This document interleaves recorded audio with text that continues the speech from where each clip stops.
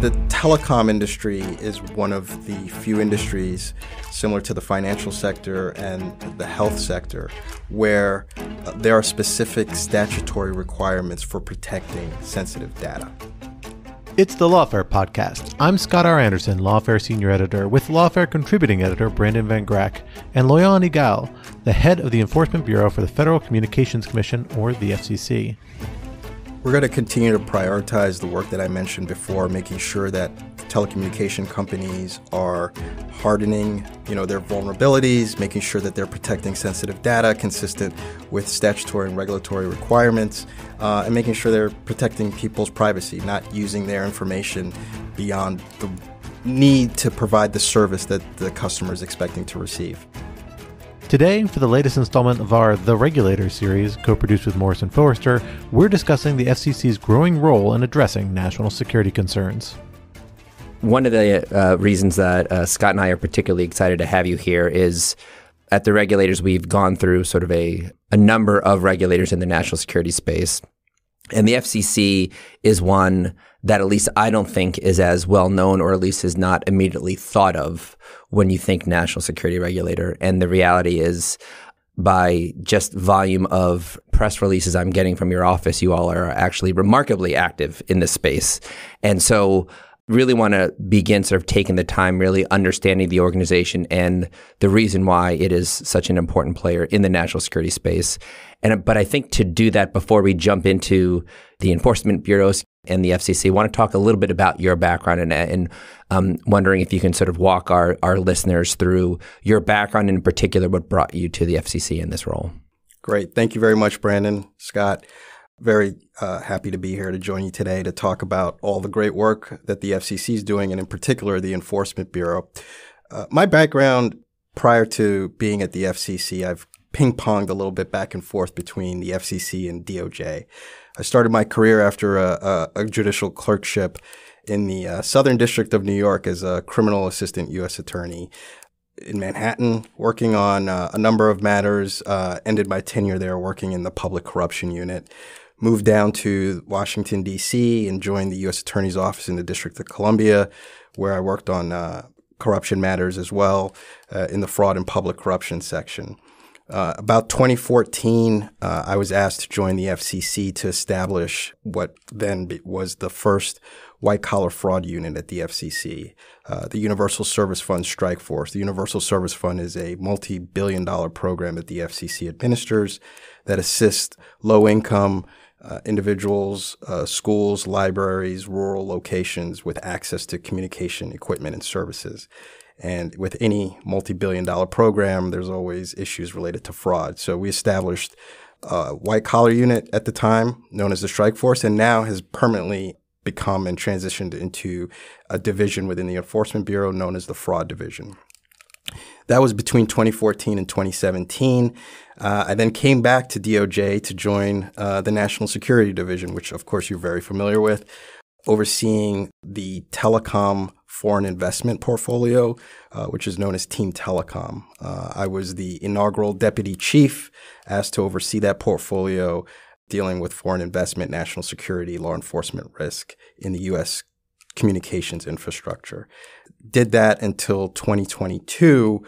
By then, the chairwoman of the FCC, Jessica Rosenworcel, asked me to join the FCC and head up the FCC's Enforcement Bureau, which I currently oversee. Given how active you all have been, I suppose it's no accident that a former prosecutor and someone from the DOJ is now leading that bureau. But that's my bias, not yours, so no comment on that. So maybe we can dive into the FCC then and talk a little bit about, again, I think it really translates well to your background, which is, could you talk a bit about its broad scope and in particular how it connects to national security? Sure. So the FCC was established in 1934 under the Communications Act of 1934.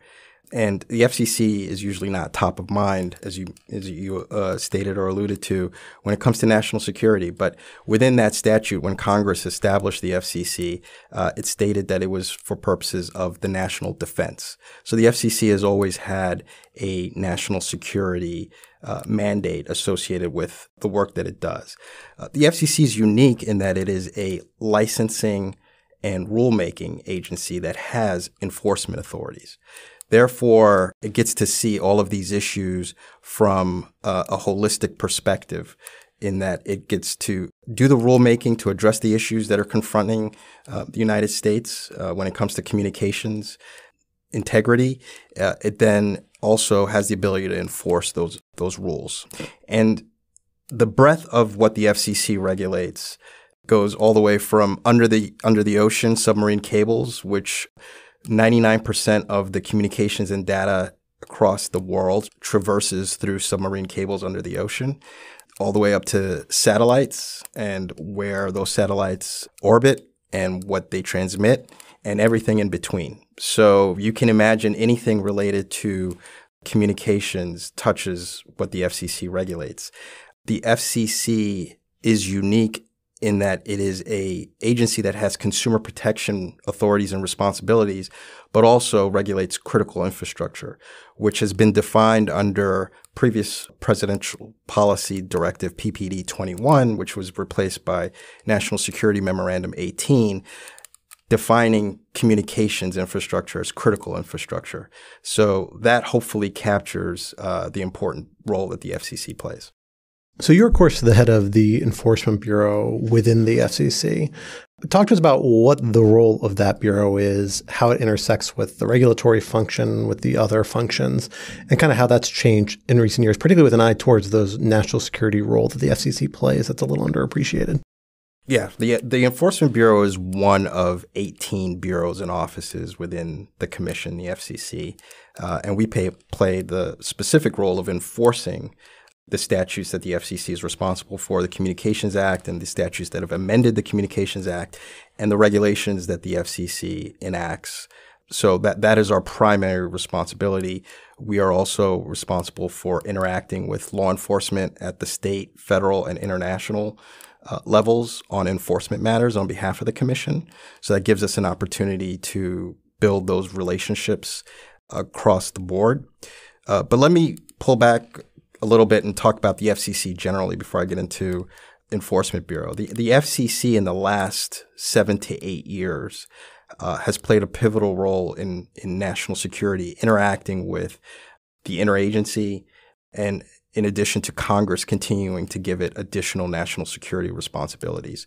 So going back to 2018, and I've been fortunate enough to have a front seat view for a lot of these events. In 2018, what's known as Team Telecom, which I mentioned previously, the interagency committee that assesses national security and foreign investment risk with regards to telecommunication services in the United States, issued its first ever recommendation to the FCC, recommending that the FCC deny the application of a company called China Mobile International, USA, which was the U.S. subsidiary of a state-owned enterprise company in China.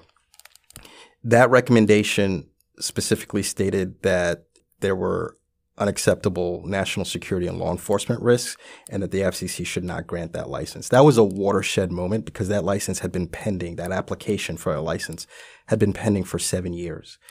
Once that recommendation was made in 2018, the next year in 2019, the Team Telecom made another recommendation to the FCC, this time to revoke an existing authorization that belonged to another U.S. subsidiary of a Chinese state-owned enterprise company called China Telecom Americas. In 2019, in addition to those actions that took place, the administration at the time issued the Executive Order 13873, which was the securing the supply chain and the information communications technology services. Commerce oversees that executive order, but specifically the FCC is enumerated and listed as an agency that Commerce must interact with when it's considering regulations and enforcement in that space. In 2019, the FCC itself issued rules with regards to whether or not USF money could support equipment or services to certain entities that have been found to be national security law enforcement risks. 2020, the Executive Order 13913 was established, was issued establishing Team Telecom as a formal committee, which Team Telecom previously had been ad hoc. And then after that, Team Telecom made recommendations about FCC licenses that were pending to submarine cable connections between the United States and Hong Kong. After that, Congress issued the Secured and Trusted Communications Network Act in 2020, again, directing the FCC to oversee what's known as the covered list. And that entails entities or equipment that come on that list not being allowed to provide services or equipment in the United States. And all the way to 2022 and 2023, where the courts basically found the decisions that the FCC made, finding those national security risks that the committee had recommended upon, basically finding that those should be approved. So that is a long span, of a 7 to 8 year window showing where the FCC itself has been involved in various aspects of national security.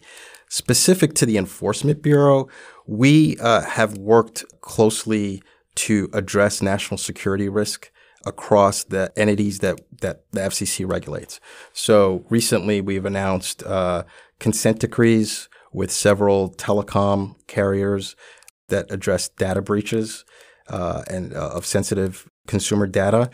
In addition, an example of that touches on Team Telecom is a consent decree we entered into with a company called Latin Liberty America.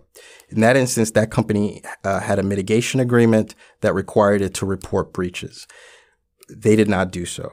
And we then came in and enforced that provision by finding, them that they had not followed that provision, and therefore we ended up entering into a consent decree with them. So that hopefully encompasses examples of how the Commission broadly and how the Enforcement Bureau specifically has been involved in the national security space. I mean, it's an incredible trajectory of change really over the last decade that you've borne witness to at the FCC, change in mandate, change in focus, or expansion, perhaps maybe more than a change. How does the FCC's operations with the Enforcement Bureau and the FCC more broadly relate to its fairly unique structure compared to other federal agencies? Obviously, the last C in FCC stands for commission. It's led by commissioners.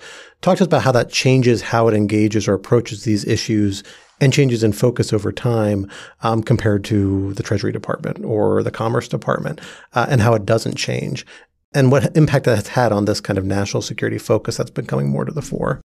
So the way the commission is structured, it's 5 commissioners led by a chairperson. In this instance, it's currently led by Chairwoman Jessica Rosenworcel. Those commissioners and the chairwoman are nominated by the president and confirmed by the Senate.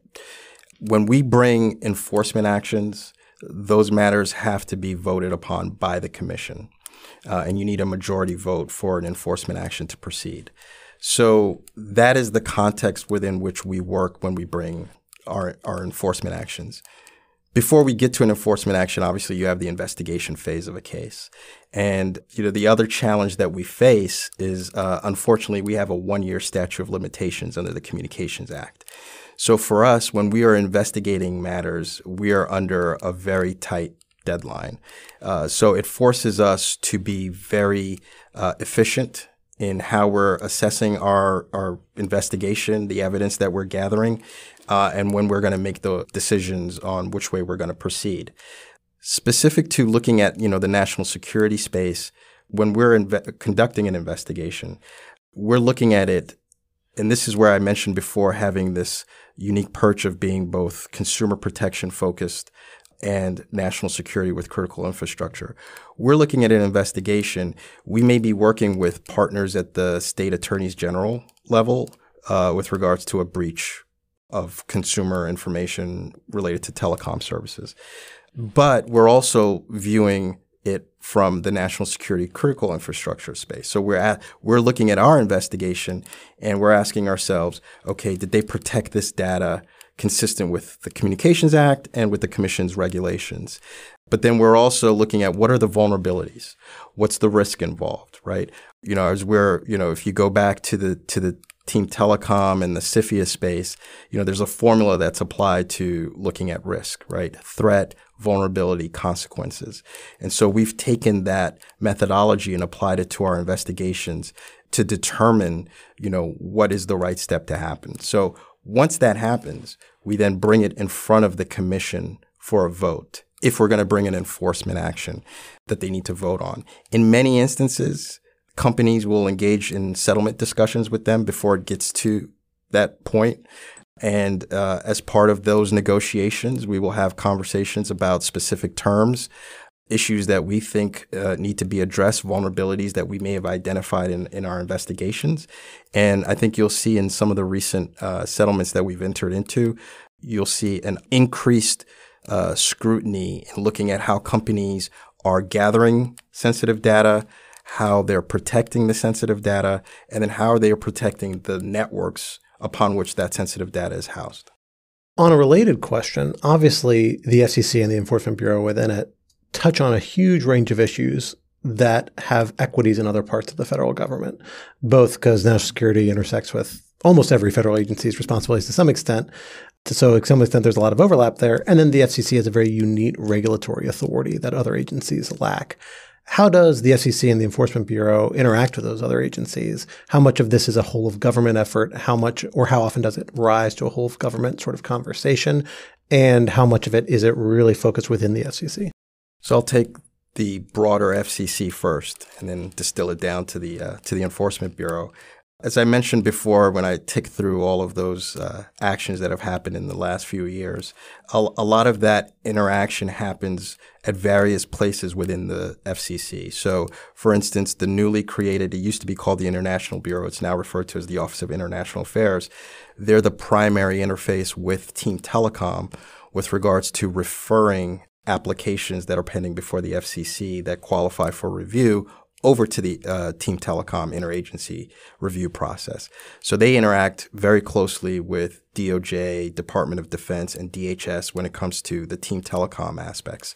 We also have the Office of Public Safety Homeland Security Bureau, which is responsible for overseeing the covered list that I mentioned previously. They interact with the interagency with regards to which entities should be put on the covered list. So, for example, the statute requires that the covered list emanates from, requires that the commission put on the covered list if companies have been found to be national security risks by other bodies. Those bodies could include CFIUS, the Committee on Foreign Investment in the United States. It could include Team Telecom. It could include the Information Communication Services Technology, ICTS, under Commerce. Or it could include the NDAA statute. So all of those various touch points within the interagency, the Public Safety Homeland Security Bureau interacts with the interagency upon. There's also our Office of Engineering and Technology. They, and I didn't mention this other statute that came out in 2021, but the Secure Equipment Act, which followed the statute, the Secure Networks Act statute. The Security Equipment Act states that if a company or entities are found to be listed on the covered list, then they cannot get an FCC authorization or certification for the equipment to be imported or sold in the United States. And so an example of that most recently is the Kaspersky finding by Commerce Department, which found it to be an unacceptable risk to U.S. national security. That ended up on the cover list, which then means, as a result, under the Security Equipment Act, it cannot receive any FCC certification or authorization. So that provides kind of the broader FCC agency interaction with the interagency and the rest of the government. With the Enforcement Bureau, we have, since I've been there in a little over 2.5 years, we have worked tirelessly to build the connective tissue with our partners in the interagency, working with my former colleagues at the Department of Justice National Security Division, working closely with or establishing relationships with the Office of Information Communications Technology Services at Commerce, working with the Office of the Director of National Intelligence, and making sure, as well as with the FBI, making sure that we understand what's happening. So, for instance, if we get reports of a data breach, being able to quickly assess, is this a cyber criminal issue or is it a state actor issue, right? And being able to have the right people in place. So for me, a big thing that I emphasized when I got to the FCC, to the Enforcement Bureau, was recruiting people that had that expertise. and making sure that we doubled the number of people that had TS/SCI clearances to be able to have those conversations at the requisite levels. The other area that we've also continued to develop is our partnership internationally with foreign counterparts. So we've made it a point to work with partners in Canada, regulatory partners in Canada, the UK, New Zealand, and Australia, to make sure that we are exchanging information and that we are working together to assess, for instance, if there's overlap between an entity that we're looking at and whether or not they also have similar interests. Hearing you talk about sort of this interagency action and talking about some of your enforcement actions, there are a number of areas that sort of jump out that have a national security focus. Foreign investment, team telecom, we're going to talk a little bit more about that. Undersea cables, supply chain, cybersecurity, all sort of, I think, jump out as to why, from a national security and also economic security, why they're important. And we want to talk about each of those and talk about some of your actions and sort of how they work, although you've already begun that. But before we jump in, I just want to press you for one piece, which is, as you said, sort of 2018 was sort of a watershed moment in terms of your actions. But even beyond that, it seems like almost every month now, maybe not quite, there's another enforcement action that you all are announcing. And my question is, why? And you've managed to list a number of executive orders. I have lost count of the numbers and the acronyms. But even though there are some new authorities, that's actually not the sole basis for some of the actions. And so the question is why, whether it's 2018 or whether it's 2024, what has precipitated what has clearly been an expanded focus of enforcement? So 2018, I think, was the interagency focus that resulted in making the FCC more involved in the process. And then I mentioned Congress passing certain statutes. Since I rejoined the FCC in 2022, I think it's been a combination of my experience and what I wanted the Enforcement Bureau to focus on, having worked in the interagency and the national security space. But it was also the chairwoman of the FCC prioritizing that the FCC should continue to play a stronger role in this area. And so, an example of that was the chairwoman creating this Privacy and Data Protection Task Force. She had observed, the era that we live in, right? Always connected, right? The amount of data that is generated with us being on our phones, and the high value of that data, right? Which makes telecommunication companies high target values for cyber criminals and for state actors. So understanding that and understanding what had precipitated that in beginning in 2018 and where we currently were, it was how do we bring together through this task force the FCC's resources, expertise, whether in rulemaking, whether in engagement, or whether in enforcement. And how do we do that in a very targeted way? And so that allowed she announced the creation of that task force in June of last year. And since June of last year, we now have we have had about 6 consent decrees that the Enforcement Bureau alone has entered into. 3 which cover the 3 major telecom providers in the United States, which is unprecedented for the FCC, but again illustrates the focus that the FCC has had under the chairwoman's leadership. And those enforcement actions have allowed us to do something that I see as an area or a gap that needed to be filled. When you look at the foreign investment side of things, and you look at CFIUS, and you look at Team Telecom, and you look at the supply chain, those have very specific triggers, right? For CFIUS, it involves the risk that CFIUS is reviewing has to arise from that specific transaction, right? For Team Telecom, it's limited to certain licenses that have a threshold amount of foreign investment that the FCC then refers to Team Telecom to review. And again, with the supply chain, EO, that has to involve, ICTS that may be owned, controlled, or subject to the direction of a foreign adversary, and those foreign adversary countries are listed out. The FCC, as a regulator, can address many of those issues, even if it doesn't involve directly foreign investment. And, an example I'll give is a recent settlement we entered into about a month ago with AT&T involving a supply chain breach, a vendor of theirs. And that's where, AT&T is a U.S. domestic company. So it's not going to be subject to review under CFIUS or under Team Telecom. But what we saw in our investigation is AT&T has the same global supply chain as other companies that have foreign investment or ownership, and thus has the same or similar vulnerabilities when it comes to supply chain. And so because of the global supply chain footprint, the expanded attack surface for bad actors to exploit those vulnerabilities, we focused on that in a way that the other apparatuses, the other foreign investment, national security apparatuses couldn't.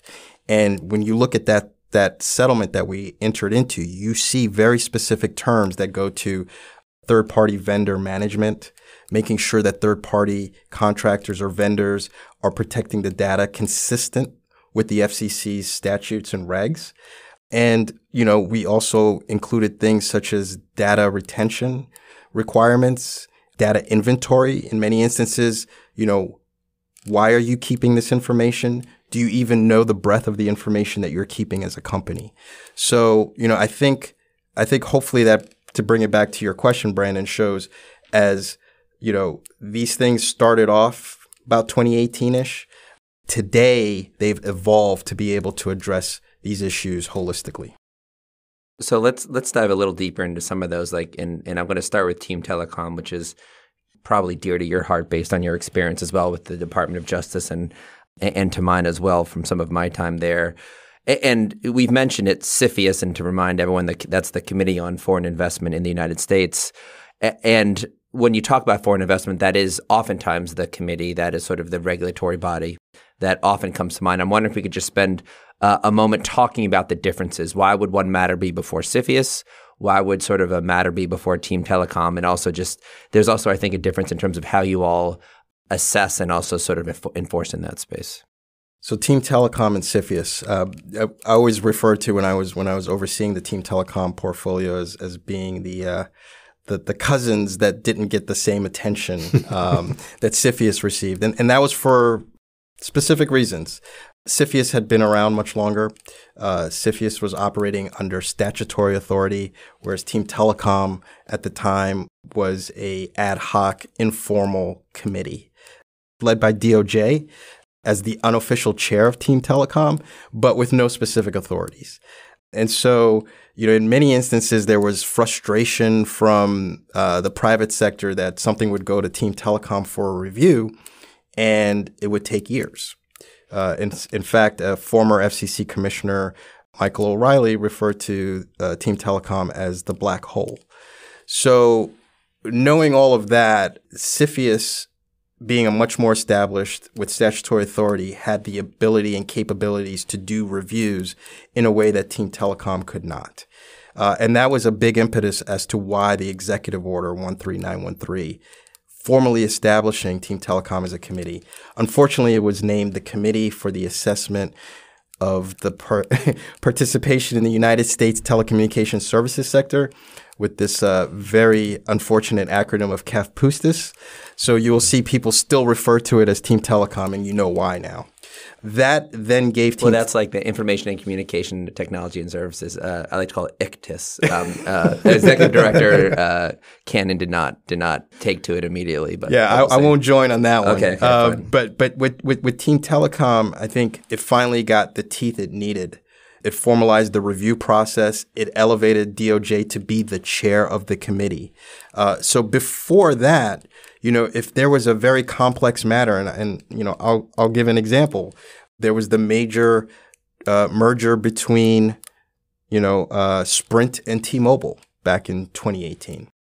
That went to Team Telecom for review, and Team Telecom stated that it wasn't going to make any recommendations. And recently, CFIUS has mentioned, some enforcement action it's taken in that space.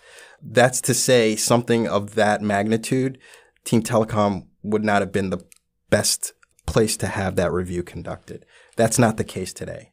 And, where what you've seen is with the China Mobile in 2018, before Team Telecom was established, over to China Telecom, over to the submarine cable matter I mentioned, Pacific Light Cable Network, you've seen this evolvement of the aperture and the capability. And the other thing that differentiates Team Telecom from CFIUS is CFIUS is confidential. So really, the only people that know about the transaction are the entities involved and CFIUS, right? Whereas Team Telecom, because it's making a recommendation to the FCC, and in many instances, that recommendation, when it results in a mitigation of risk that's been identified, or when it results in a recommendation to deny a license application, that's public. It's on the FCC's docket.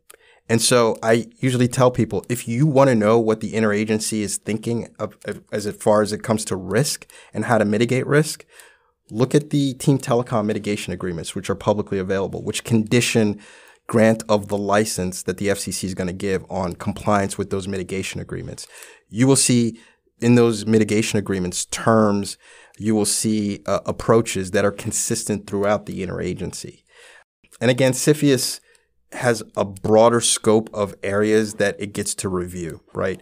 Team Telecom, as stated by its name, is limited mostly to telecommunications-related issues. And so while not as wide as CFIUS for purposes of what it can review, it is very deep because I've mentioned all of the things that the Commission regulates. So many of the issues that Team Telecom deals with, the companies that are coming before Team Telecom, I've stated that these are what I call foundational technologies. These are technologies, whether it was 5G, whether it's submarine cables, whether it's satellites. These are technologies that other technologies rely upon, right? So when you think about artificial intelligence, it has to be able to operate on a network, right? And so that's where Team Telecom addressing risk comes into play. So we already mentioned one of the big substantive issues that has gotten a lot of public attention after decades, maybe a century of getting not enough attention, is finally beginning to break through to the public eye, and that is the issue of undersea cables and the huge array of issues that arise out of that from a national security perspective, in addition to economic policy and everything else. You've already mentioned those as one of the big areas, and it's an area where we've seen a lot of activity recently in the interagency, is also kind of from the FCC, from related enforcement actions. Talk to us about why these are an increased focus at the FCC and with the broader U.S. government, and what ways that focus is manifesting. One thing to note about submarine cables is that the statute that addresses it, it's from 1921. It's the Cable Landing License Act of 1921. So to think about what cables provide today, the connectivity, I mentioned 99% of information and data across the world traverses through submarine cables under the ocean.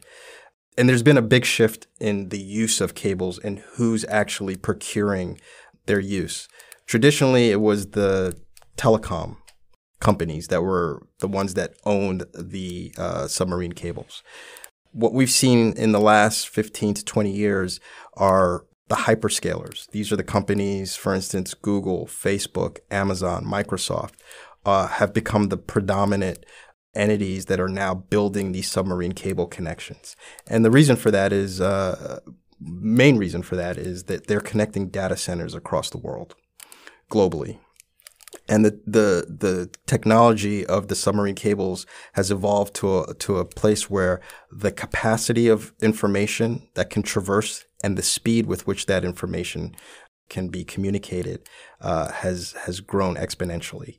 So therefore, the value of these submarine cables has become, just basically, for lack of a better term, the value has become through the roof with regards to what role they play and the import with which countries view them. The other thing to think about when it comes to submarine cables is they physically connect the United States to other parts of the world, right? So just at a visceral level, you're connecting the United States to another country through a submarine cable.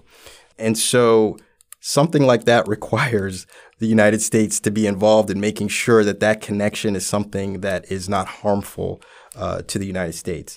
So the FCC has been delegated authority by the president. That statute, the Cable Landing License Act, is actually a statute that authorized the president with that authority. The president at the time, Eisenhower, delegated that authority to the FCC, and now the FCC handles all of the licensing that comes with that.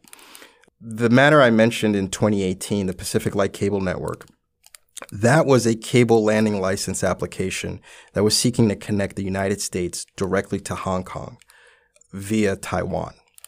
And what was important about that connection at the time was that there were other applications pending that were also going to be direct connections between the United States and Hong Kong.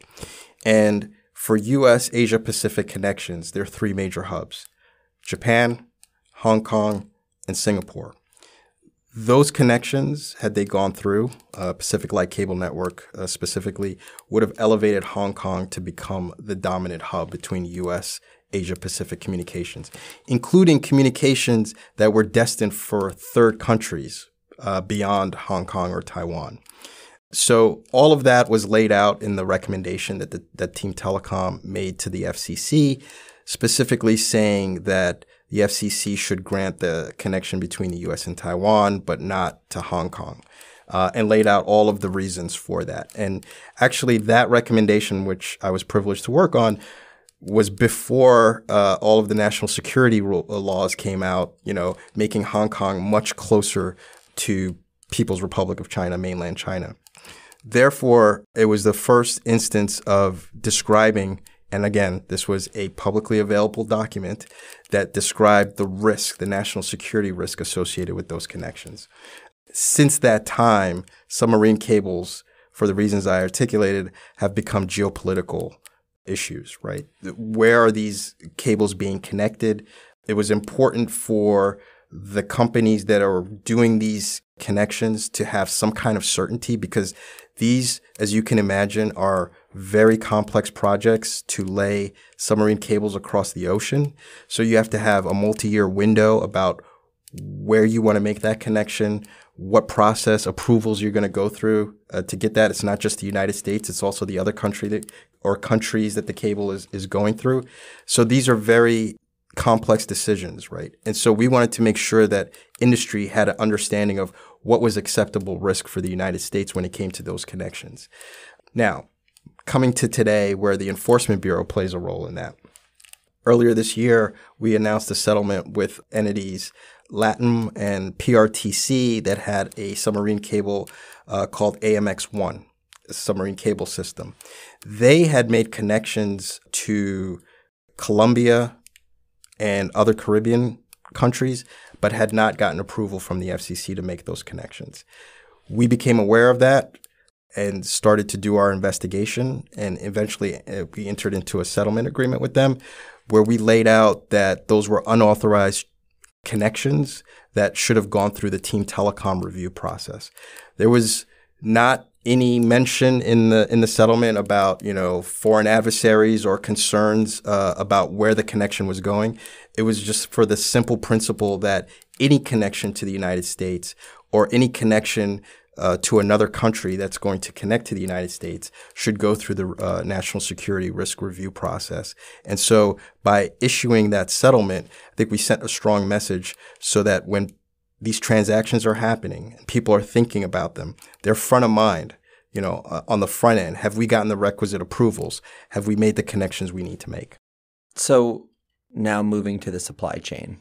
And it really seems like the supply chain in really the last 4 or so years has become a major focus across the U.S. government. And you've mentioned it in a few instances, and wondering sort of aside from the undersea cables piece now, focusing on the supply chain, what are the touch points? And if I could just sort of highlight a couple things that I think you've already mentioned and to elicit. One is, you talked about a covered list, and the U.S. government loves lists. And so part of the question is, why do we need another one? Like, what is the significance of that covered list? And then the second piece is the aptly named ICTIS office in the Department of Commerce that we talked about. They obviously play a role in telecommunications and supply chain as well. And so maybe sort of using those two places as sort of a launching pad to talk about what you're doing in that space. So supply chain is broad, especially when you're talking about telecom companies, communication companies. the amount of contractors and other companies they need to use to provide services can be exhaustive. So how do you assess that? How do you allow companies to provide the services that we've all become accustomed to in a way that's not antithetical to U.S. national security interest?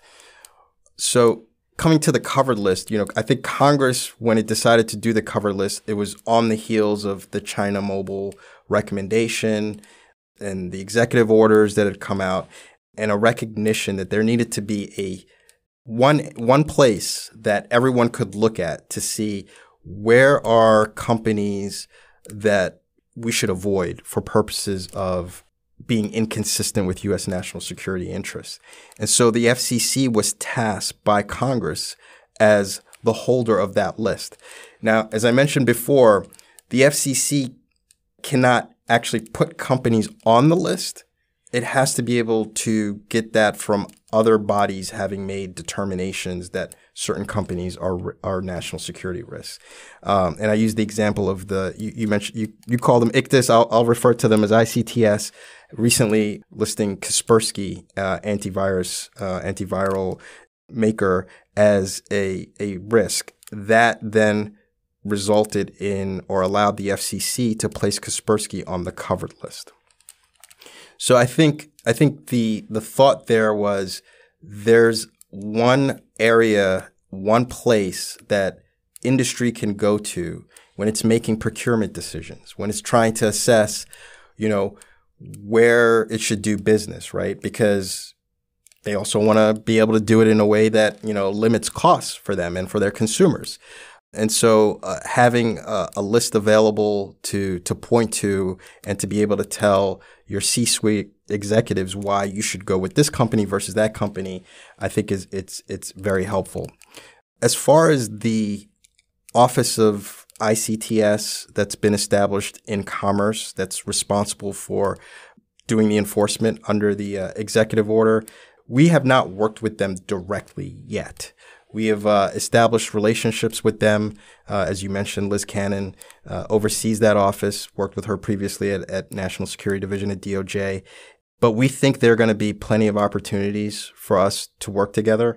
And, an example of that will be, for instance, if we come across certain equipment that we've seen in one of our investigations, which for whatever reason is not complying with either statutory or regulatory requirements, that might be for us based on our investigation and based on the fact that we have people that can do national security risk assessments. We may be able to make referrals to that office for it to do further assessments about the risk associated with that equipment. So it's almost a bit of right now it's a one-way street where they take action and they end up on an FCC covered list, potentially the company does. What we want to establish through our work at the Enforcement Bureau when we're doing investigations is if we come across potential equipment that we think could be harmful to U.S. national security interests, being able to make referrals over to that office and see if that is something that they can take on under their authorities. So a kind of final area with our time together we should touch on and talk about that has already been raised. The focus is the question of cybersecurity, including data privacy issues. You've already mentioned a few times the Privacy and Data Security Task Force that's been set up that you're helping to lead. And we've seen a lot of enforcement action in this space in the last few years. Talk to us a bit about how this is fitting into the national security picture and why we're seeing this spike of enforcement activity, this new task force. What is the strategic vision about what role it's going to play looking forward? So I think one thing we could look at and is look at the FCC's statutory authorities under the Communications Act. The telecom industry is one of the few industries similar to the financial sector and the health sector where there are specific statutory requirements for protecting sensitive data.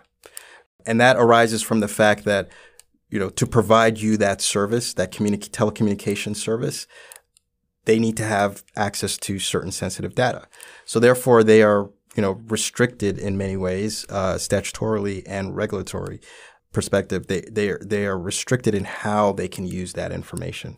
And, I'll refer to what's known as CPNI, Customer Proprietary Network Information. I view that as the metadata of your calls, right? It's not the content of the communication. It doesn't talk about, what you were saying in a conversation, but it provides information about your location, your call plan, your call detail records. Who did you call? Where did you call? How long did you speak? These are all sensitive data that would be very valuable to bad actors and to threat actors. So telecommunication companies have very specific requirements that they must adhere to. And so that is an area that we have focused on when we're looking at data breaches. Are these companies adhering to those requirements? An example of that is the commission took recent action about a year or so ago with regards to location data, where it issued forfeiture orders against, at the time, the 4 major, now 3, because Sprint and T-Mobile have merged, where those companies were allowing other companies to have access to customers' data. And so we issued a significant forfeiture order. That issue is currently being appealed. But that was an example of an action there in the privacy side. To the data protection, cybersecurity side, as we've looked at these investigations, we look at privacy, data protection, cybersecurity as 3 separate disciplines with significant overlap. So when we're looking at data protection, we're looking at, are you protecting this information, the CPNI, consistent with the regulations? Are they reasonable steps that you've taken to protect them? We know breaches are going to happen, right? If you have sophisticated, determined threat actors, a breach is going to happen. But the protections you had in place to protect that sensitive data, were they reasonable? And then your network, right? The network that housed that sensitive data, the protections you had there, were those reasonable? And so what you'll see in these recent settlement that we've announced is some of the methodology, the disciplines that are applied, for instance, in Team Telecom. When Team Telecom's trying to mitigate risk, you'll see that in these consent decrees that we've entered into. So things such as I mentioned previously, data retention, right? Why are you holding on to the data? How long are you holding on to the data? Do you have a business reason to continue to hold on to that data? Data minimization. Should you be collecting the amount of information you're collecting to provide the service that you're going to be providing? Your supply chain oversight. Are you making sure that your vendors are adhering to the same requirements that you're responsible for adhering to, right? So those are reflected in many of these terms that we've entered into. In addition, we've taken things, things such as NIST requirements, right, as guidelines for these companies to follow. That is something that the Team Telecom agencies, you'll see in many of their mitigation agreements, right? So we've brought that into this space as well. So I think what you've seen is with the telecom companies being high value targets and the value of their data being, because I describe it as tier 1 data, right? It's your pattern of life information. Who are you talking to? Where are you when you're talking to these people? Who's in your plan? Who are your family members? That is information you can't necessarily get from breaching, a bank per se, right? Or from a healthcare company. So because of that value of that information, we are proceeding in a way to make sure that these telecom companies understand the necessity of protecting that information and as well protecting the networks that information is housed on. So before we wrap up, let's take a look to the future. Obviously, you've seen a real trajectory in the FCC's work over the last decade, and we're not done there. It's going to continue growing, evolving, changing in response to the rapidly changing terrain of the telecommunications industry and technology that it's operating on and national security terrain that's operating on. So what are you looking at in the next few months and next few years? Where do you think the FCC's work is headed? And what are some of the emerging issues that you're got your eye on as the things that FCC is going to have its eye on moving forward? We're going to continue to prioritize the work that I mentioned before, making sure that the telecommunication companies are hardening, their vulnerabilities, making sure that they're protecting sensitive data consistent with statutory and regulatory requirements, and making sure they're protecting people's privacy, not using their information beyond the need to provide the service that the customer is expecting to receive. But other areas that we're also going to focus on include a lot of the work we're doing in the robocall space. And, when I came back to the FCC and, heard that, robocalls were the number one consumer complaint issue that the FCC receives, having been in a SCIF for 4 years, I was a victim of robocalls, but it wasn't something I thought about, from a national security space. But as I've worked on that issue, I see the through line between the work we're doing in the data protection cybersecurity space and then the illegal communications, unlawful communications that are targeting the public. So, for instance, if a data breach occurs and, bad actors are able to get sensitive information, that allows them to then target you more precisely when they try to phish you or send you a smish, a text message where they're pretending to be someone else, or if they spoof a number where it comes across as a number of someone because they've hidden the actual number they're calling you from. You add to that now generative AI and the ability to clone voices. And so that is a significant area of concern for us and an area that we're focused on. And just this year, we've taken enforcement actions, including one that involved election interference in the primary in New Hampshire in January of this year, where a political operative spoofed the phone number of someone else to be able to direct calls at voters, and then used President Biden's voice, including a phrase that many people are familiar with President Biden using, "what a bunch of malarkey," sounded just like the president, asking people to hold their vote in the primary and hold it till November. And so we moved quickly, being able to use our authorities to identify the traffic, where it was coming from. Then from there, we were able to identify who was behind the actual calls. And it allowed us to then take that traffic down and bring enforcement actions. And so an area of focus for us has been know your customer in that space, making sure that telecom companies that are carrying traffic know whose traffic they're carrying. Also know your upstream provider. An area that we're focused on is communications fraud as a service, making sure that, cyber criminals are not taking advantage of the U.S. communications infrastructure to then look legitimate when they're targeting you with, spoofed calls or trying to defraud you. So that is an area of focus for us. It's also an area that's allowed us to work more closely with our international partners, an area that I think, you don't necessarily see the connection between national security and robocalls, but, 3 major foreign adversaries have interest, whether it's Taiwan, Ukraine, or what's happening in the Middle East. If those threat actors, sophisticated threat actors, are able to target people with generative AI voice cloning technology, spoof the number to make it look like it's coming from someone you trust, you can imagine, what the result of that could be. So again, that's an area of significant importance for us. Well, that brings us to the end of our time today. But Loyaan, thank you so much for joining us here today on the Lawfare podcast. Thank you, Scott. Thank you, Brandon. Appreciate it.